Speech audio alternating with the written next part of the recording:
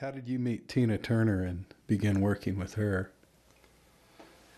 Tina, we had a demo. My wife Leanne and I wrote the song. Well, she'd wrote a lot of it while we was in Memphis. And after the Blues Brothers came to a fish fry, we had cooked some fish one night. Me and Duck Dunn, they all came out. And she had this little poem, something about the Blues Brothers giving me the blues and this and that. So we started messing with it, and it turned out Undercover Agent for the Blues. And I had it on a demo of Undercover Agent, Steamy Windows, Foreign Affair, and You Know Who Is Doing You Know What. It was like 4 songs. And Roger Davis, her manager, calls from LA and said he wanted me to fly to LA, that Tina really loved Undercover Agent for the Blues, but she wanted me to play guitar on the session. So this was like that Elvis thing again, because Tina was just like that to me on the female side, you know. Tina Turner, I mean, good man, it's like, make you start stuttering. So I flew out there, and me and Roger met, and he said, man, that demo you've got, he said, it's just so slanky. He said, it needs to sound like this. And I cut it like on an 8-track or something at my house. It was like one of the earlier studios I had. I said, well, it sounds pretty close. If I'm playing guitar, we got to be 3 drums and bass, and don't have a bunch of stuff on the side. So he said, okay, I want you to come meet Tina. He said, she's doing a Chrysler commercial, or one of those car deals. So I went over to this big studio. Tina's in a dressing room there, and she's getting her makeup put on her, and a bunch of women hovering around her.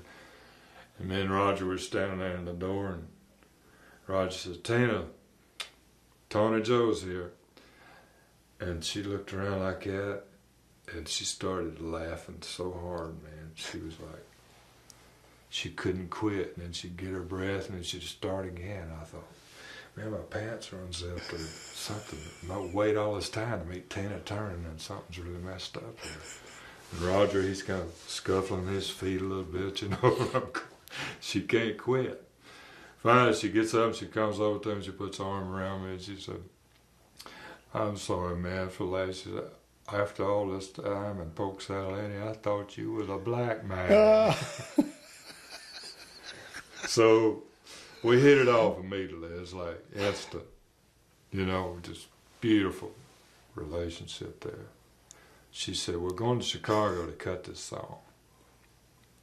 Undercover. I said, great. She said, I want you to play guitar just like you did on the session.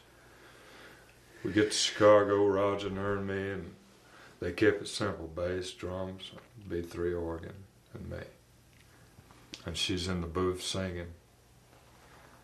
And halfway through Undercover Agent, where the instrumental part starts, she kicks the door open in the singing booth and just comes strutting out through the room where me and the drummer and bass and all that is, and grabs a mic off the cymbals off the drummer, and just gets down like that and just finishes the song. And it's like watching a concert, man.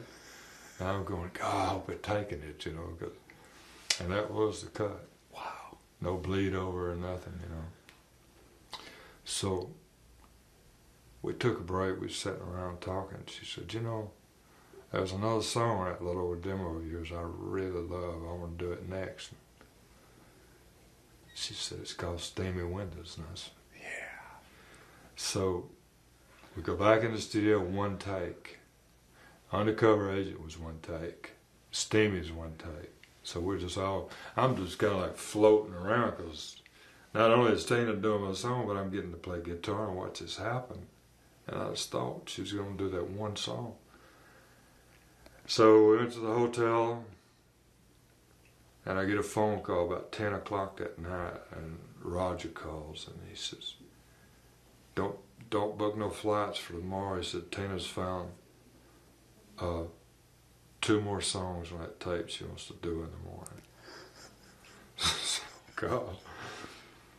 So the song she wanted to do, which is the one I kind of had written pretty close for her, was called Foreign Affair. And the other one was called You Know Who Is Doing You Know What, which is kind of funky thing. So we cut You Know Who Is Doing You Know What the next morning. And then Tina all of a sudden jumps up and said, I want to do Foreign Affair in Paris. So it's like, everybody goes, okay, let's get some flats, man. So we fly to London, go in the studio there, which it had booked for us to do the tracks.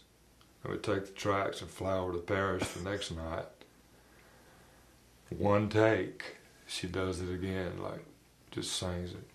And it's like, I thought, how cool somebody just all of a sudden, the mood of a song makes them go to a whole other country, you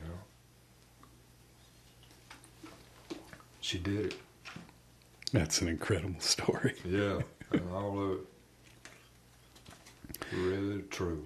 Do you still see Tina now and then, or? Talked to her last fall, and she's really kicked back this time. She is laying back and enjoying her house and not traveling, touring. But then I saw Roger in Australia last week for last. He said she's actually, I can see the little cogs starting to turn, and he said she's getting a little housebound. So she's talking about maybe just going out and playing some smaller places, none of the big fireworks shows and all that, but just cool little places, and maybe cutting that way. A whole album of simplicity, you know. If it happens, it'd be big. John Mayall did a pretty kicking version of Undercover. Yeah, he did. That's another thing. In Australia at those two festivals, I had Ray Charles and John Mayall on the same show together with me.